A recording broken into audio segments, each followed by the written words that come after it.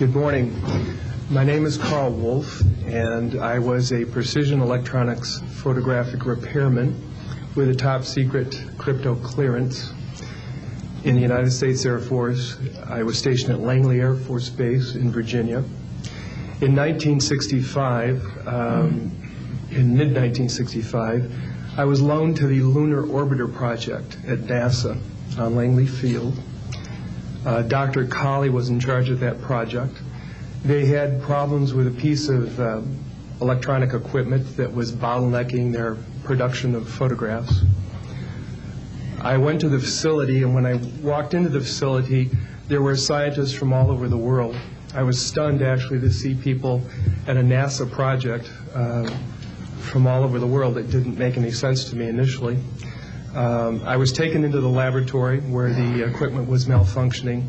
I couldn't repair it in the dark. I asked to have it removed.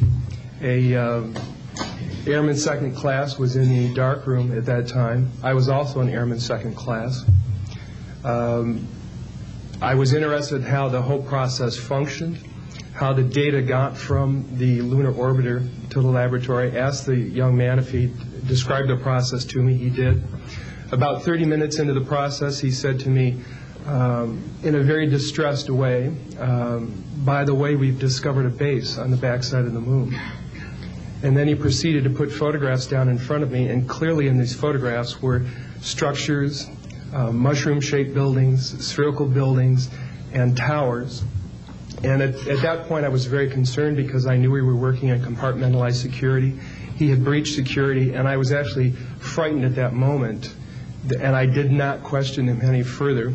And a few moments later, someone did come into the room. I worked there for 3 more days, and I remember going home and naively thinking, I can't wait to hear about this on the evening news. And here it is, more than 30 years later, and I hope we hear about it tonight.